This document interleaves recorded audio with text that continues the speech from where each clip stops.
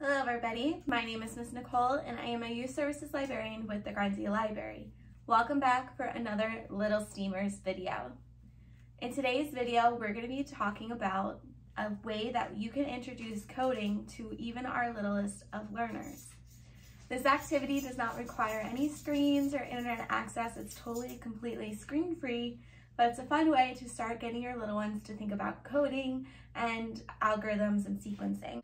So for today's activity, what you're gonna need is some egg cartons, some scrap paper of any kind. I'm using some construction paper scraps, a figure of your little one's choice to be their character. I have a little Lego figure here, but you can use really anything that they wanna use as their game piece. And then this is completely optional, whatever you decide to choose, but you also wanna have some kind of reward or some kind of objectives. I have some pieces of candy as my reward for the game, but you can also just use another, like a different color paper or another object, something that you want to get your character to go towards. All right, now that we have all of our supplies, let's get started with showing you how to do this fun coding game. So the first thing you're going to do is take your egg cartons and split them in half to get rid of that top part, and then also get rid of that closure part that would join the two parts together. Then lay out your egg cartons into a grid. The more egg cartons you have, the bigger the grid, so definitely worth trying it that way. Then you're going to take out your scrap pieces of paper or whatever you're going to be using for your barriers or your lava, your do not go areas, and you're going to place that randomly around the grid. Then you're going to take your rewards and do the same thing. So these rewards are where you want to get your character towards. So just keep that in mind when you're placing your objects.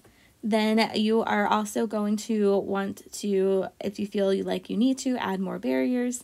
And then you're going to grab your player or your character or your token, your game piece, whatever it is, and place that at the start of the grid.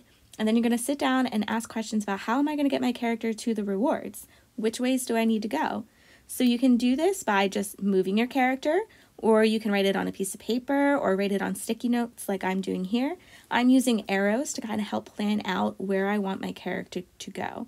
So as you can see, my character needs to move forward or to the right 3, and then up 1, and then over to the right again to get to my first reward. And you're going to want to repeat this process for every time you want to try to get to your next reward. And it's going to help your little one understand the directions they need to take, the sequence, and the algorithm to get to from point A to point B. I hope you had a lot of fun with today's Little Steamers activity, the egg carton coding game. I had so much fun thinking about how to get my character to the different rewards and then how to get them out of the grid. It's a lot of fun to just kind of let your little ones start exploring those different techniques, having them pause before they start an action, having them really think about how to get from one point to another point. And all of that is really great for beginning coding skills like sequencing, algorithms, and thinking through your code.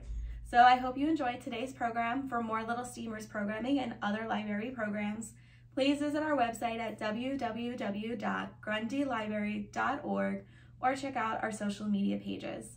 Thank you so much, and I can't wait to see you for our next video. Goodbye!